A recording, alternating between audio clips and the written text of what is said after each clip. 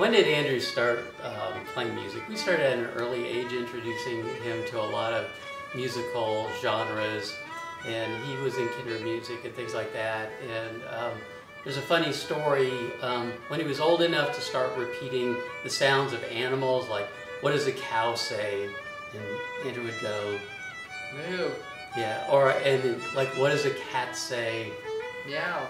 And then we would get down the list, and then we would say, well, what does a wolf say, Andrew? And he would go into the whole sound of Peter and the Wolf. That's right. Remember that? Yes. Which, do you still remember it? It was like bum bum bum bum bum bum bum. Yeah, something like that. I knew it better back then. And then, of course, we had piano lessons, and then we had violin lessons, and then we had more piano lessons, and then we had him. He used to sit in with the band that I played with at the time, so he had a lot of exposure to old-time string band music. I actually I started singing with my dad's band when I was like 6, I think. So. Yeah, I would sing, and these were usually like pretty country, pretty old-timey songs.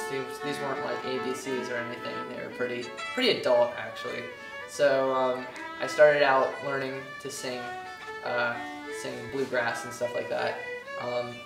My voice since then is not nearly as pure and angelic as it was back then, but yeah. So singing was my first experience. With playing with my dad here. Well, according to your mom, I sort of perverted your musical style.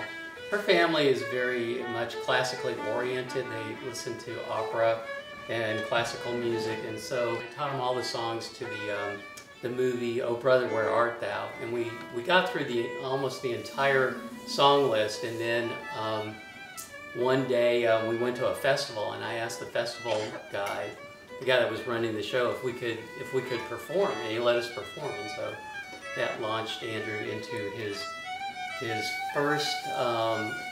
first gig, and he even got a standing ovation. I think music is more rewarding when you're playing with others, and in my case, playing with my dad and friends and stuff, than when you're just playing by yourself.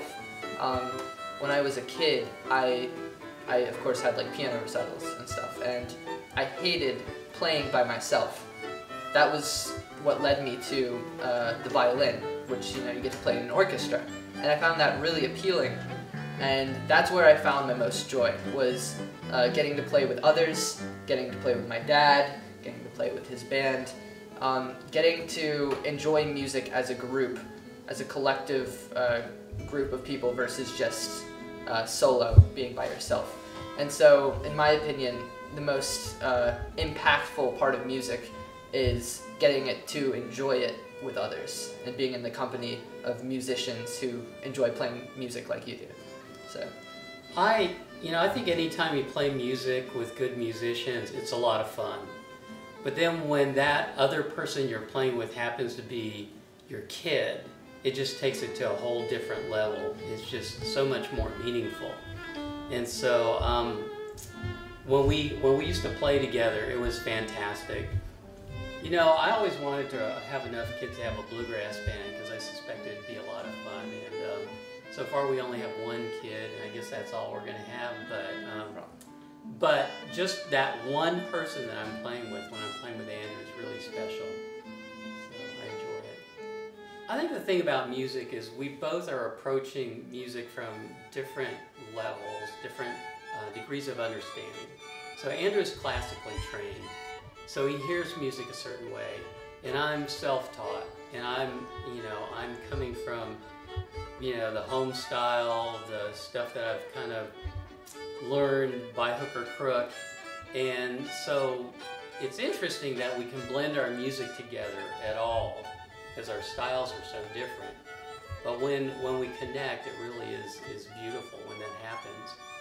The funnest time we ever had with music was when Andrew was about 6 or 7. We were in a talent show, And so we decided to do the Foggy Bottom Boys from the Oh Brother Where Art Thou movie. And so Andrew and a couple of his friends dressed up like old timers with beards. I was 6 at the time, so this is not entirely voluntary.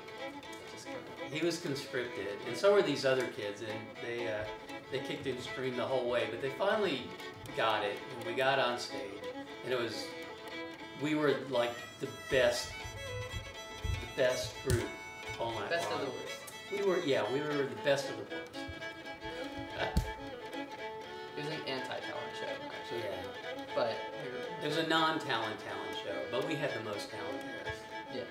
So in a sense, we lost, actually. Yeah. We had too much talent to win. Yeah. That was the problem.